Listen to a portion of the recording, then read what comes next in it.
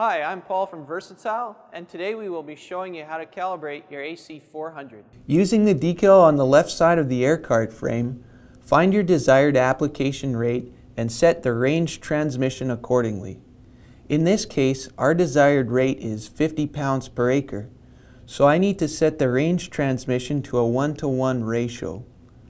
Also take note of the Zeromax position.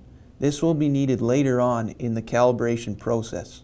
The range transmission decal is located on the right-hand side of the air cart. Reference this decal to set the range transmission. Remove the catch tray.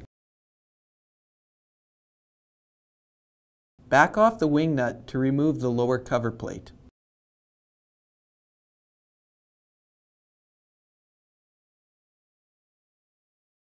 Using a 3/4 inch wrench, back off the bolt on the cover plate and remove the cover plate. In the tractor cab, engage the clutch on the tank you are calibrating. Verify the master clutch is off. Prime the metering roller using the hand crank located directly in front of the rear left wheel. Once the metering roller is primed, replace the tray and head back to the tractor. Turn on the variable rate power control. Turn on the air seeder monitor.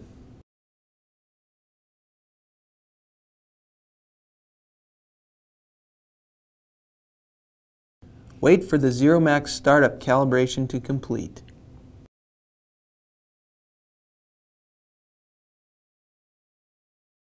Acknowledge any alarms by pressing the Acknowledge button. Once the startup calibration is finished, use the up-down arrows to navigate to the tank you wish to calibrate. In this example, I will be calibrating the front tank. Press and hold the Acknowledge button for 4 short beeps and 1 long beep to enter the calibration process.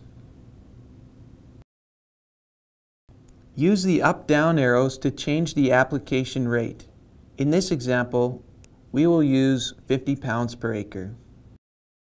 Press mode to advance to the next step. Use the up-down arrows to set the Zeromax position found on the chart earlier. In this case, I will set the Zeromax position to 30.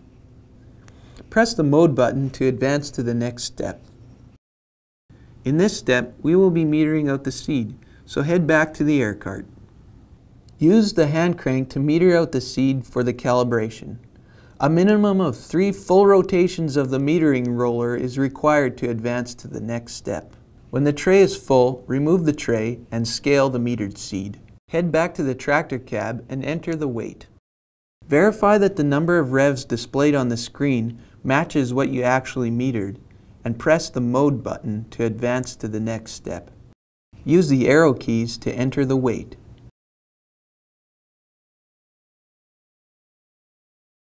Press the mode button to advance. The calibration factor will be displayed. Press the mode button to advance. The range will be displayed. If the range is flashing, the range transmission is not set correctly, and there will be a range alarm when seeding. Press mode to advance. Press acknowledge for 4 short beeps and 1 long beep to save the calibration.